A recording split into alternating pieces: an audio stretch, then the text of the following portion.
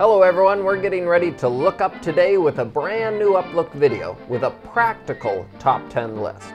You can like the video, subscribe, and ring the bell to make sure you don't miss out on any of our future videos. Today's topic, 10 helpful hints about doing good works.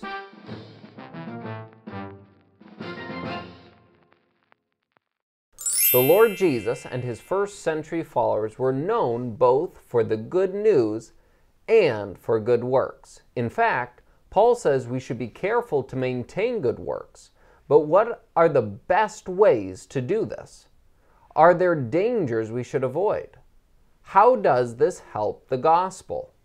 Today, people often think of Christians as judgmental, narrow-minded, holier than thou, and perhaps one way we can win friends of the world for Jesus is through good works. So let's go ahead and take a look.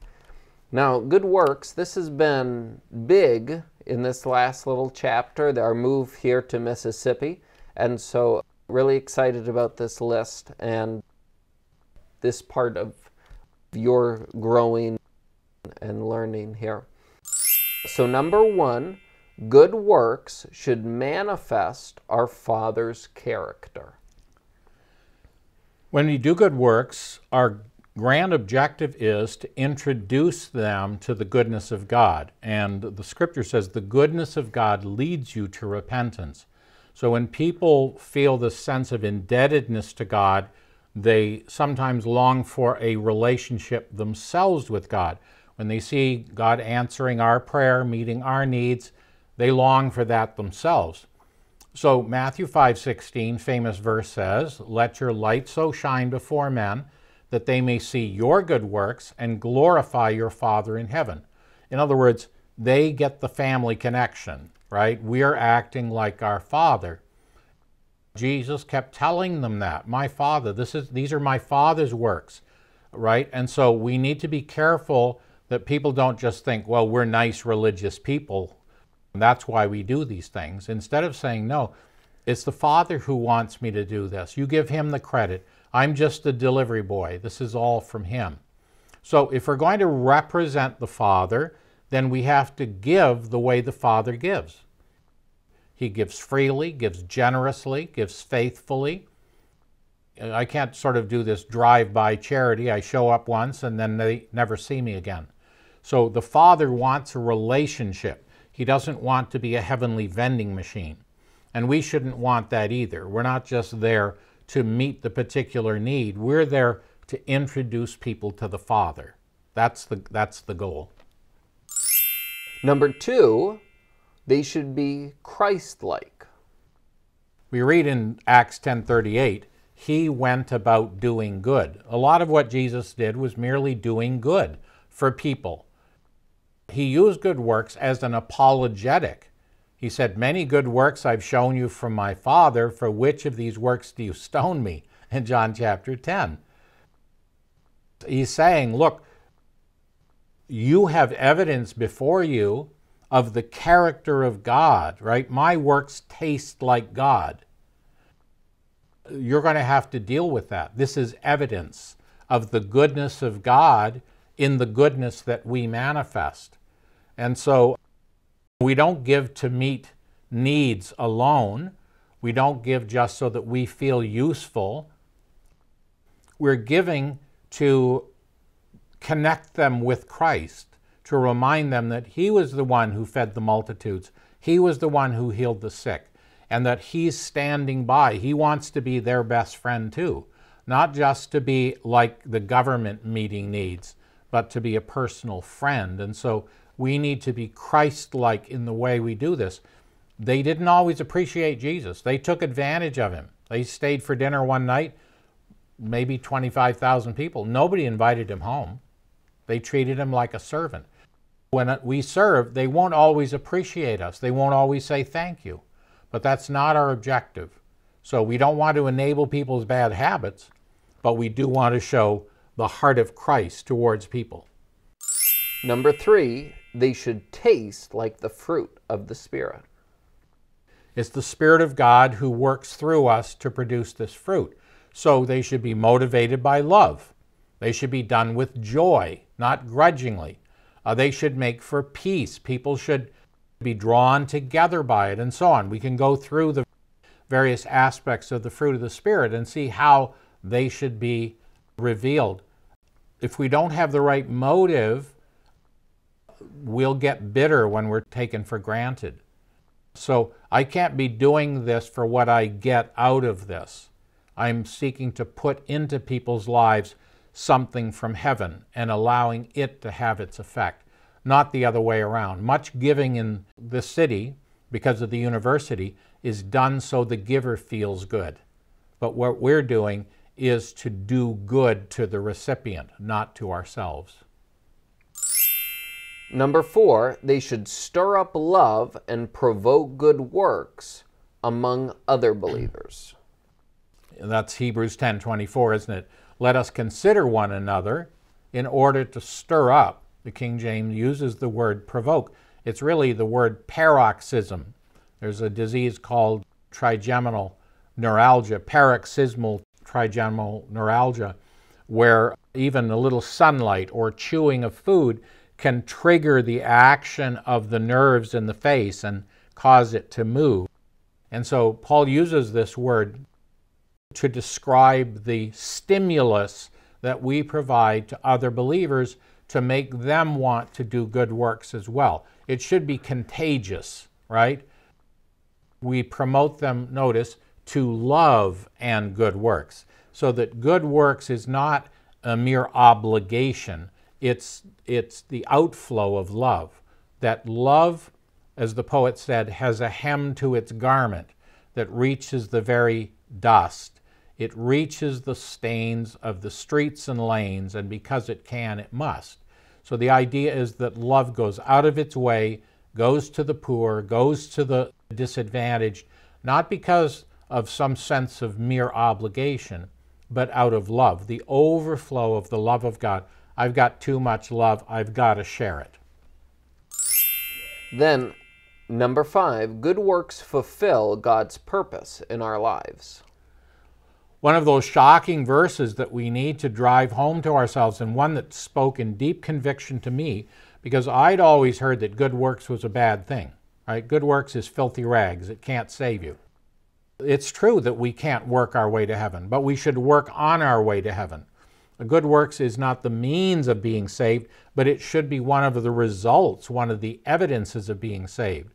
And so one verse that really spoke to my heart was Titus 2, verses 13 and 14, looking for the appearing of our great God and Savior Jesus Christ, who gave himself for us so that he might redeem us from all iniquity and purify to himself a peculiar people, zealous for good works.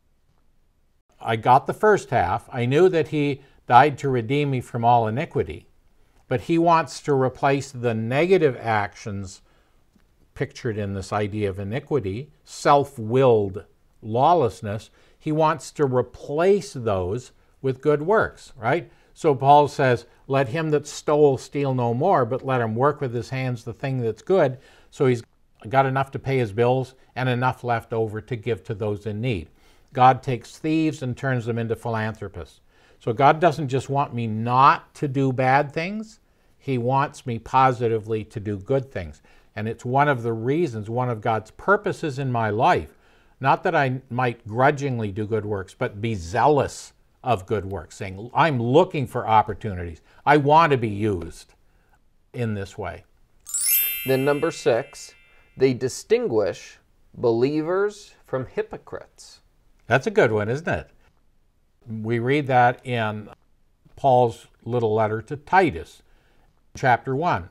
To the pure all things are pure, but to those who are defiled and unbelieving nothing is pure. But even their mind and conscience are defiled. They profess to know God, but in works they deny him, being abominable, disobedient, and disqualified from every good work. People will know whether you're a really or a phony by the way you do good works. If you're not interested in the credit, if you actually want to know how the people themselves are doing, you're not superficial in the thing. If you come back and don't just skip out on them and leave them in the lurch, they pick this up pretty quickly, and they know you're the real thing. And so a hypocrite may appear to do good works, but they're doing it for the wrong motives. And people can pick up pretty quickly if you're doing it to get your picture in the paper or to get your name on the plaque, or if you're just doing it for the good of others. Number 7, they should be intentional, not incidental. This is not something, an accident, like a homeless man comes up to me and says, I haven't eaten for 3 days, can you give me a couple bucks for something to eat? And I grudgingly give it to them. That's not the idea here. Titus 2:7 says, in all things showing yourself to be a pattern of good works. Or, as Paul says, to be rich in good works. I remember Grace Pell, she ran a Bible bookstore in Grand Rapids, Michigan, and had many people coming in looking for a handout. So she had little cards printed up, and on one side it said, man shall not live by bread alone, but by every word of God.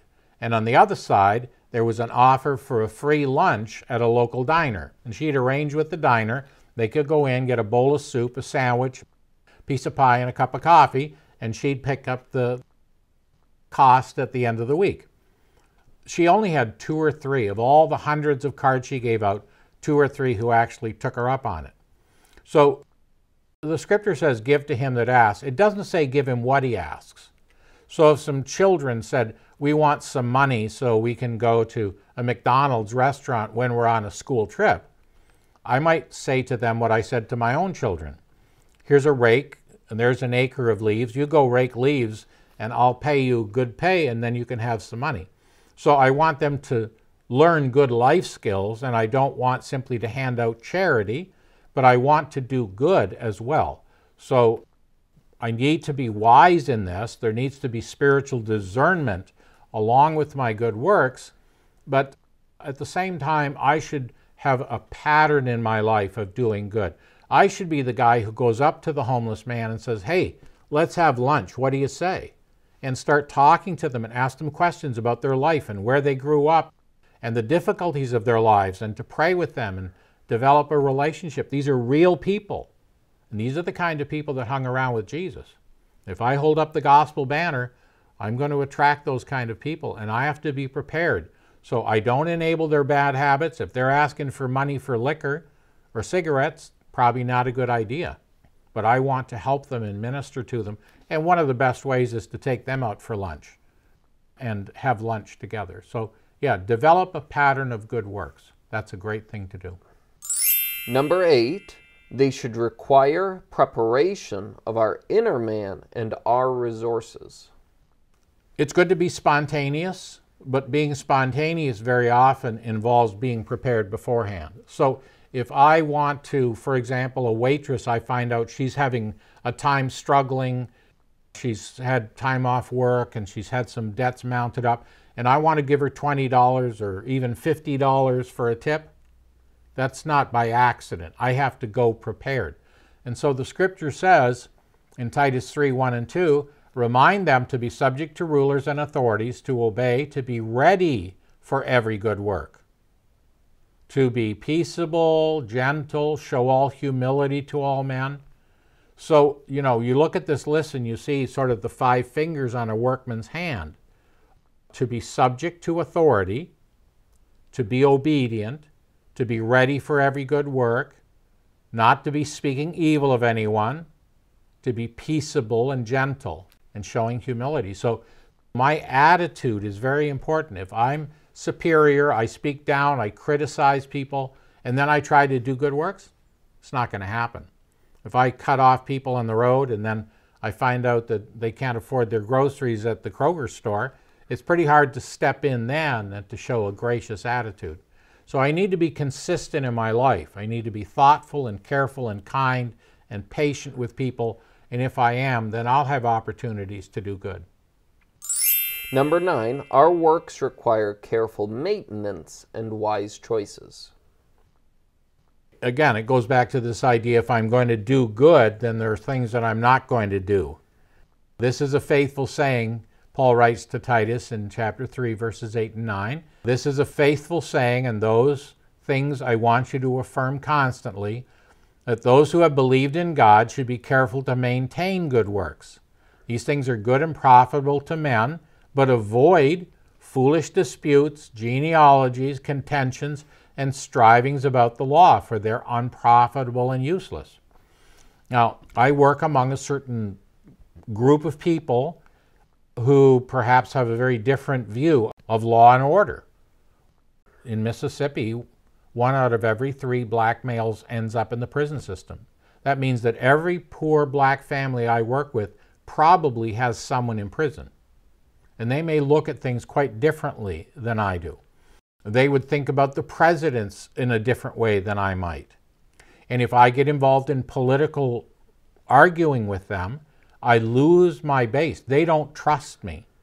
And so I need to be really careful. Do I want to make people think I'm clever or Jesus is wonderful? Because I can't do both at the same time. And these are the choices we make. That if I'm going to be a faithful servant and be involved in good works in the community, I have to stay away from what he calls here foolish disputes, contentions, strivings, and so on.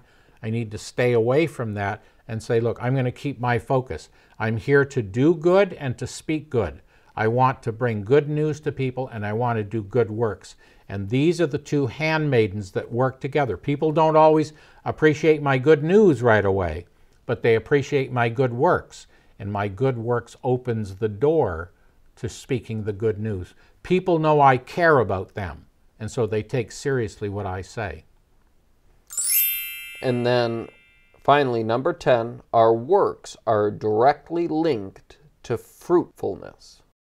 That's an important idea, isn't it? Again, Titus chapter 3 and verse 14, let our people also learn to maintain good works, to meet urgent need, that they may not be unfruitful. This goes back to this idea, do people know I care? Paul's closing exhortation to the elders at Miletus, the elders from Ephesus. He says, I've shown you in every way, by laboring like this, that you must support the weak. And remember the words of the Lord Jesus that he said, it's more blessed to give than receive. Now, there's no record of that in the 4 Gospels, but it was such a well-known phrase. Everybody seemed to know this. You know, it's hard for Christians to believe this. Are you telling me that I have money saved up to buy a new car and I can just taste it? I can smell the leather. I just love the nice chink of the door, no rattles and no rust spots. And what a great thing to have this new car. How happy I would be with this new car. And all of a sudden I hear about a missionary family that have had to leave suddenly from the field and they're back and they don't have transportation. Are you telling me that if I took that money that I'd saved up for a new car and I went and bought a van for this family to get around as missionaries, that it'd be more blessing to me, that I'd be happier about that than driving around in my own car? Well, try it. You find out it's true. It's more blessed to give than receive. The scripture says, as poor, yet making many rich. Now, it doesn't say we are poor, but we live frugally and we give generously.